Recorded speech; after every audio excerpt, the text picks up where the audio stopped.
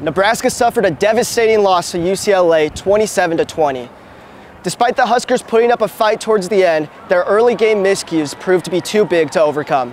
The Bruins dominated time of possession in the first half, jumping out to an early 10-0 lead. The Huskers finally got going on offense when Dylan Raiola found Ja'Cory Barney for a 40-yard gain. Dante Downell would punch the ball in a few plays later, putting Nebraska on the board. UCLA responded with a field goal, while Nebraska's offense could not get anything going before the half, as the score was 13-7 Bruins. The Huskers had a nightmare start to the second half, with Raiola throwing a pick six on the first play of the third quarter.